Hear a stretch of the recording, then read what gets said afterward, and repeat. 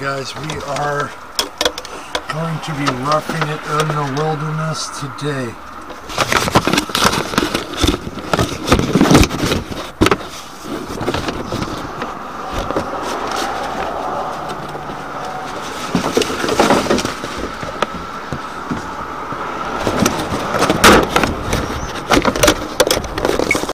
After hours and hours of building and preparation, finally getting a little base going here.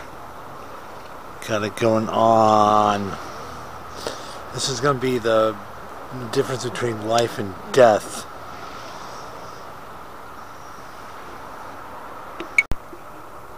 First step you'll want to do is you want to start a fire. You want to build it around a bunch of wood. Use wood and paper in matches.